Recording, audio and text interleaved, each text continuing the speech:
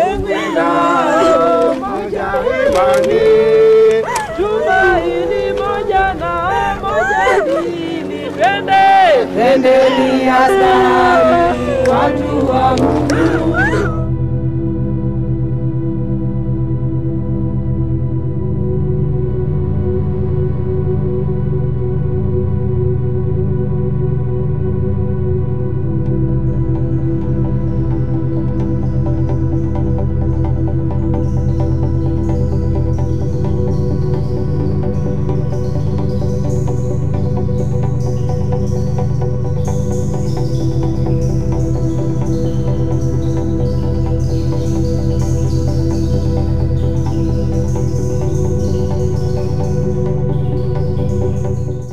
On the 12th May, I received a phone call from the house help that Natalia was accidentally burnt by another child while they were playing. It was alleged that she was pushed into hot tea that had been placed on the table. She was rushed to Mama Lucy Hospital, then referred to Kenyatta National Hospital, where she was admitted for 6 days and passed on. I love you, Natalia, so much, but God loved you more. I love you, I treasure you, I miss you. God gave me the best child, the most beautiful girl in the whole world, the most obedient, most loving, kind, caring, Natalia. I will forever cherish our moments together. May you rest with the angels in heaven. Amen.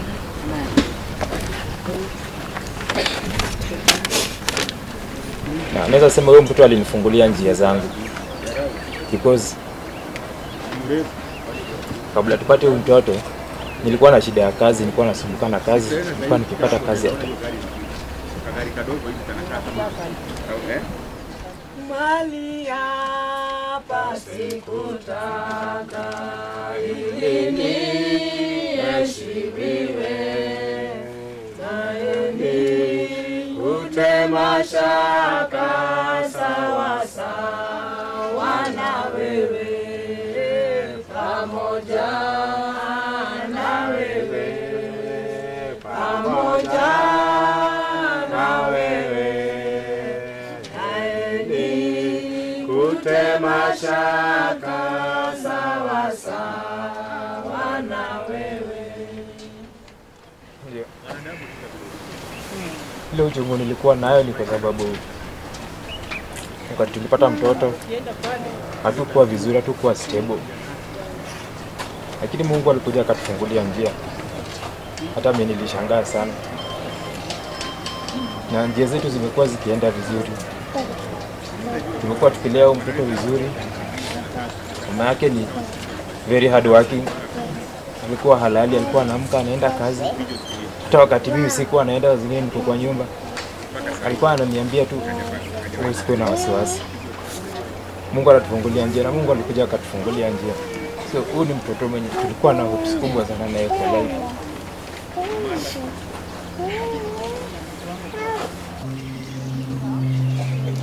Nakumbuka hiyo siku tukienda na SGR, alifurahi sana tukienda na yeye kwa train nini. Yeye hakuwa anajua mimi nilikuwa naenda.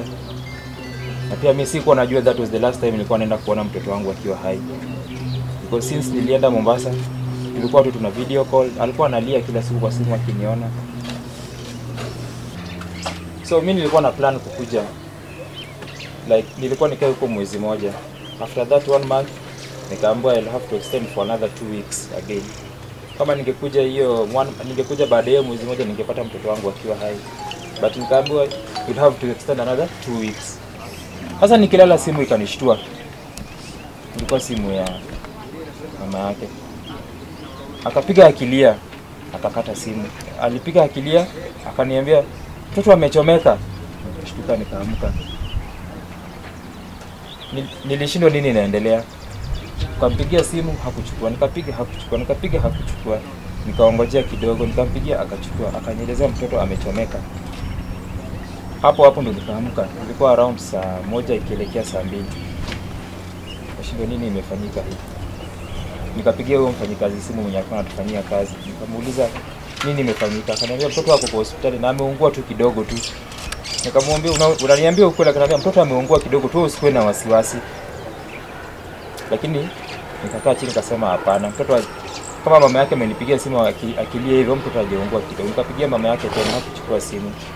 Nikatumiwa picha za mtoto. Vile niliona hivyo nilishtuka sana kuona picha ya mtoto venye alikuwa ameungua.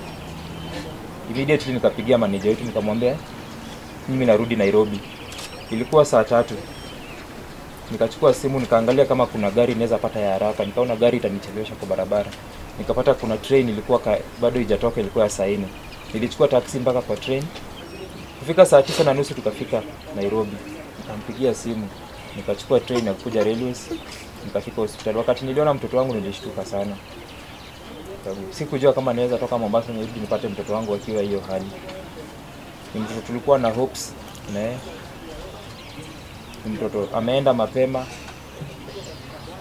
Najua ni mipango ya Mungu, lakini ni uchungu sana kitu kama hii tufanyikia kama sisi watu wenye sasa bado sisi ndio tulikuwa tunaanza maisha tu, kwa hata tumefika mbali. Ndio tulikuwa tumeanza kusema acha tutengenezee mtoto maisha yake foundation. Sisi tulikuwa tunajinyima. Hata saa zingine unaweza kosa, uwezi nunua hata nguo mzuri ya kuvaa, lakini unaacha mtoto wako akae maisha mzuri.